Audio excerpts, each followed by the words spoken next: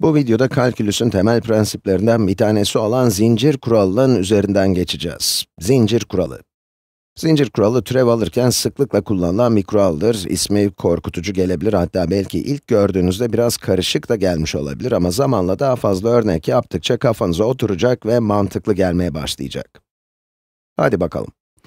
Diyelim ki elimizde hx fonksiyonu var. Hx, sinüs x kareye eşit.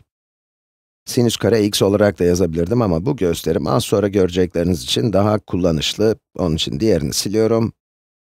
Evet, bulmamız gereken şey de h üssü x, yani h'ın, h'nin x'e göre türevi. Bunu nasıl bulacağız? Tabii ki az önce o kadar methettiğimiz ünlü zincir kuralıyla. Elinizde birden fazla fonksiyonun bileşkesi olan bir fonksiyon olduğunda türev almak için hemen zincir kuralını hatırlayın. Hatta tahminen birkaç video sonra bunu içgüdüsel olarak yapmaya başlayacaksınız. Evet, şimdi biraz beyin jimnastiği. Size x karenin x'e göre türevinin ne olduğunu sorsaydım ne derdiniz? 2x derdiniz. Peki, a karenin a'ya göre türevi desem, o zaman da 2a derdiniz. Değişen tek şey x yerine a kullanmış olmamız. Peki, şimdi sinüs x'in karesini sinüs x'e göre türevini soracağım. Güzel değil mi? Bakın yukarıda x ya da a yazdığım yere sinüs x yazdım. Yani bu 2 çarpı x ve a'nın yerine kullandığım sinüs x'e eşit olacak. 2 çarpı sinüs x.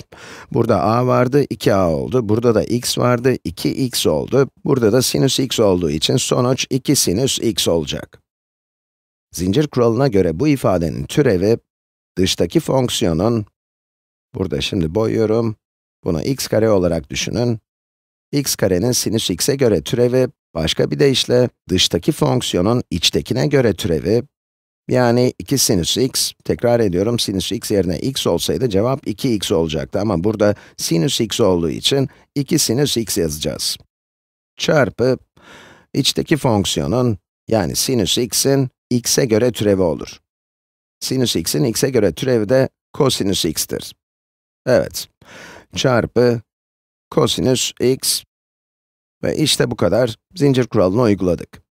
Dıştaki fonksiyonun içtekine göre türevi çarpı içtekinin x'e göre türevi. X karenin sinüs x'e göre türevi 2 sinüs x'tir. Bunu sinüs x'in türevi olan kosinüs x ile çarptık ve cevabı bulduk. Tekrar ediyorum, bu sinüs x karenin sinüs x'e göre türevi, bu da sinüs x'in x'e göre türevi.